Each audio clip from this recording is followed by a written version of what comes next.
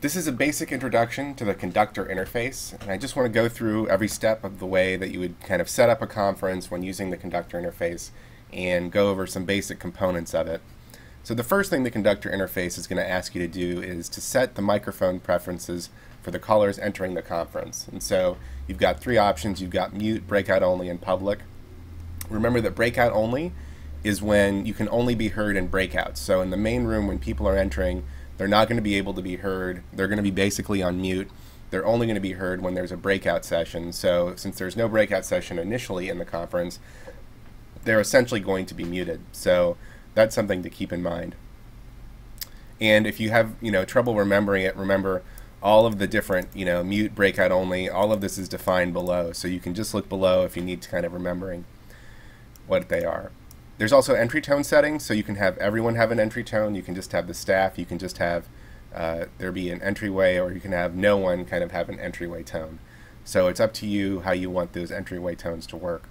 You can also have a green room, so this enables a private breakout for the presenters and assistants that will automatically entering into the call. So you can have a green room, you can not have a green room. There's also this entryway, which disables a private breakout that participants will automatically enter when dialing into a call. So that's another thing that you can do. So a couple options here to keep in mind. So this all looks good. Why don't we go ahead and enter the call? So the first thing that we're going to want to do when we enter the call is decide if we need to have the music on or off. So this is hold music. So this is a personal preference. So if you want people to hear music kind of before the event starts, you can. And you can turn that on and off. And just something to note, if you are the only person in a conference, even if you have the music off, you will still hear the conference music. So don't be alarmed if you turn off the music and it's still playing. As soon as somebody else enters the conference, the hold music will stop. So something to pay attention to. Then you've got the settings icon. And what this does is it goes back to that entryway thing that we saw earlier. So if you want to change that, just go to settings. Finally, you've got end call. That ends the call for everyone. So you should not hit that button until you are totally ready to end the call. If we look at the next section below, we see that there's a 1 through 5 kind of poll view of how many hands are up and broadcast polling status, etc. So this is really for polling. So you can always conduct a poll no matter what kind of view you're in MaestroConference. Obviously there's a poll view, but this will let you see how many hands are up, the percentages, as well as you'll be able to put all the hands down using this button. There's the breakout section, which we'll cover a little bit later on. There's audio cues that you can use for doing various things. So this is the low tone, which we'll play in a little bit. Oh, my sound's off.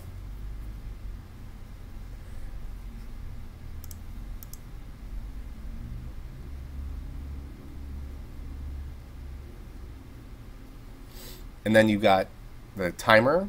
And the timer is just a timer. It's not going to be anything where you can kind of hear or hear something at the end of the timer. It's just going to flash red. So why don't we go ahead and do that and see how it flashes red when there's no time left.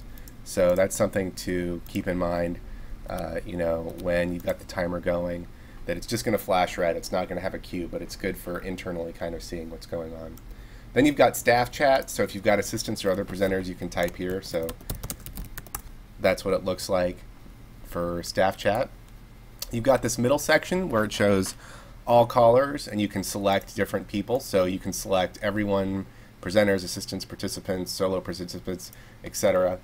And that's just really easy to do. You can also select people using shift. Obviously, if you shift, and select shift, you can select multiple people. If you hit control, you can select individual people, or you hit the Apple key, you can select individual people. You can also post a message that goes to the top of the social webinar.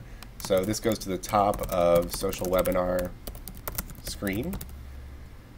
And you can go ahead and post something there, and it'll indicate that it's been posted.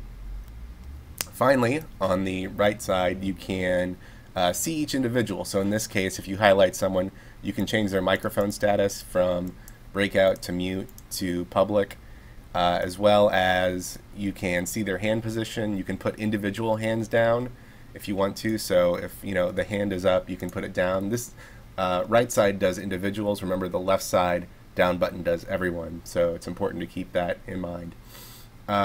You also have the info tab, which is going to show email, custom 1 and custom 2 fields if there is custom 1 and custom 2 fields.